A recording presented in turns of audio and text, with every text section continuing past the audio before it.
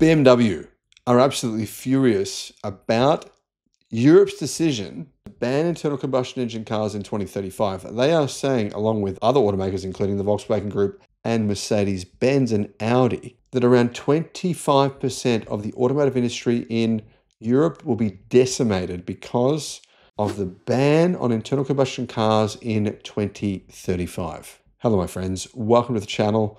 I'm Sam Evans, and I agree with the 2035 ban on internal combustion cars. YouTube's new algorithm means that you're often not getting all of our videos in your feed. There's 7,500. I'm pretty sure you're probably not seeing a lot of them. In the description, there is a link to our newsletter. Click on that and you can get an update every day of all the latest news in the electric car industry. I don't believe that Mercedes-Benz, BMW, Volkswagen, or Audi, I don't believe that they are considering or care about the enormous health effects of internal combustion cars. Not just on the environment, but even more so on human health. It is causing enormous numbers. We're talking thousands and thousands of premature deaths in Europe. Far more than the road toll. Far more than what people are being killed actually from driving cars. BMW, of course, is not looking at it from this perspective. They're looking at it in terms of money, capitalism. How do they make more money if the cars that make profit for them, internal combustion cars, are not able to be sold? BMW board member Dr. Joachim Post has criticized the plan by European regulators to ban new combustion cars from 2035, saying the move will kill an industry if it ignores customer needs and charging infrastructure. Now, of course, he doesn't mention the fact that the world isn't standing still. He's basically saying that in 10 years from now, in 2035, charging infrastructure won't have changed and customer choices won't have changed either. Everyone's going to want exactly the same things they want today in 10 years from now. And of course, that ignores the fact that EV technology is improving every single year, the prices of EVs are coming down every year, and the charging infrastructure is getting better every year, which of course will encourage more people to actually want to buy an EV in the first place. Speaking at the launch of BMW's new class, which ironically is an EV platform, he said the company will not split its design language between electric vehicles and internal combustion cars, ensuring customers of both powertrain types will get the same technology and quality experience. Not sure how they can get the same technology experience, but anyway. Mr. Post, who was responsible for BMW's product strategy when the new class was approved in 2021, said the goal was to future-proof all BMWs with next-generation electric cars and hydrogen-powered cars. I know, it's funny. And technologies including their panoramic iDrive user interface and new driver assistance functions regardless of their powertrain. There should be no compromise for a customer who wants to have a combustion engine or electric powertrain to get his car with all the technologies, he said. Now, of course, the analogy that an internal combustion car is actually just a giant cigarette, and far worse than a giant cigarette. The pollution, trust me, the pollution from cigarettes is nothing in comparison to the pollution from internal combustion diesel, particularly diesel cars, but also gasoline-powered cars. He obviously doesn't mention any of that. That's a factor we should probably be considering. Mr. Post promised buyers won't see radical design differences between EV and ICE models from BMW. EV and ICE buyers can say that one is not looking better than the other one. It was important for us not to have unequal twins, he said. Now, moving on from this, BMW and numerous other manufacturers in Europe, so I can't just call out BMW, have, including Mercedes, have lambasted the decision to ban internal combustion cars from being sold, new ones, in 2035, which is, like I said, nearly 10 years away. It's, 9.5 years away. It's still a long way away. They are really, really scared that they are going to lose their companies, that their sales and profits will nosedive, the Chinese will take over because China can make affordable electric cars that are better. And so therefore they're really thinking of this in scarcity mode. What are we set to lose here? Mr. Post was blunt in his criticism of the European Commission's plan to mandate only zero-emission vehicle sales by 2035. If the European Commission is going to say they have a plan to cut the combustion engine in 2035, they're not asking the customers and how EV charging infrastructure is coming up, how the energy prices are, and all the things there. interesting statement. It's stupid to do that in that way, and you can kill an industry doing it that way, he said.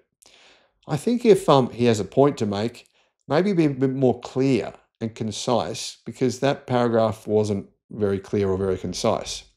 His comments, though, come just a few weeks after Mercedes-Benz claimed the European automotive industry will collapse if the internal combustion ban was legislated as planned in 2035.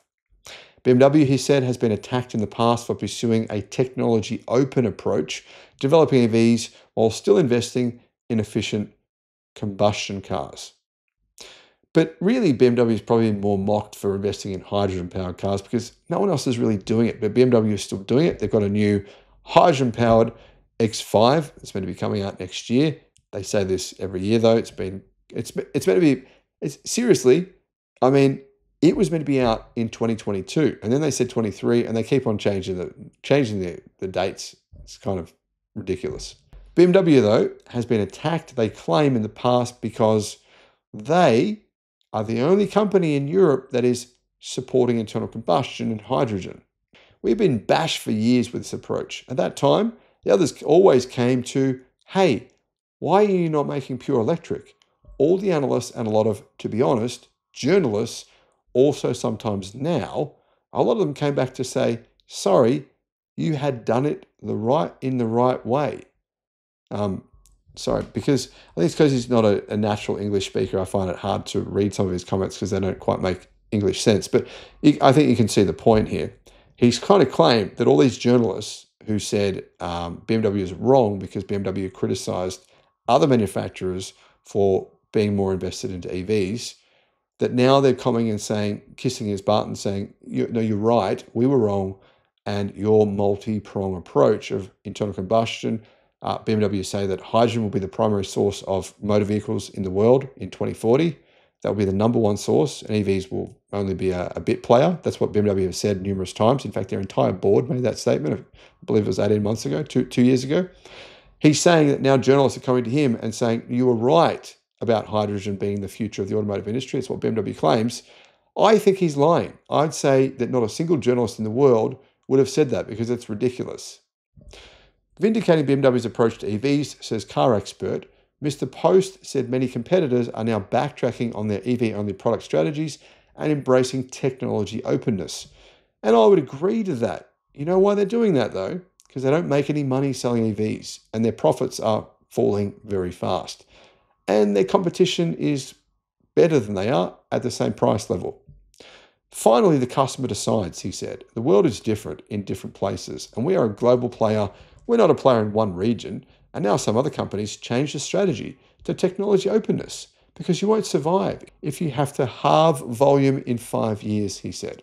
So why do they have to halve volume in 5 years? Well, first of all, his maths don't quite add up because he says they need a halve volume in 5 years. 2030 is actually 9.5 years away. So maybe someone should explain to him that the date is 2025. It's not 2030 today. Anyhow, he's basically saying that all these manufacturers, they will have to halve their sales in Europe, as if the European Union continues with this decision to ban electric cars, to ban internal combustion sales in 2035. They'll have to halve their sales. So they'll lose half their market share by 2035. Is that going to happen?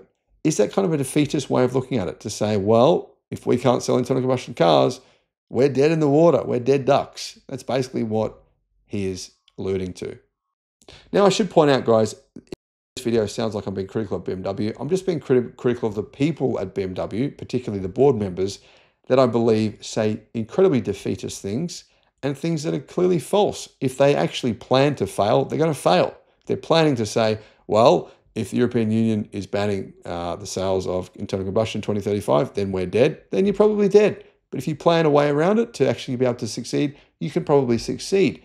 And also the concept of hydrogen being the future of the automotive industry. BMW have never retracted that statement, and that's ludicrous. There's no way any journalists are coming to them and saying, oh, your plan was great, guys. Wow, you knew so much about hydrogen. You were geniuses. You predicted this and you got it right. There's no chance of anyone saying that.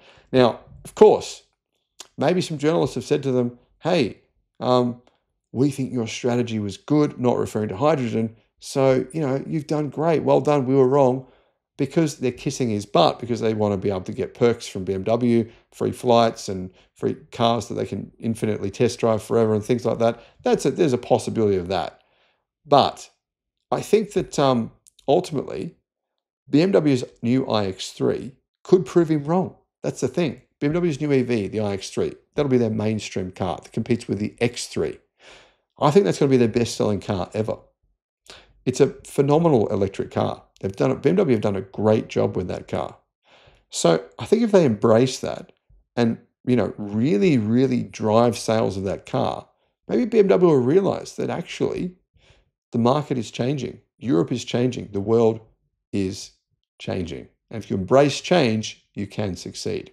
Let me know what you think. Thanks for watching.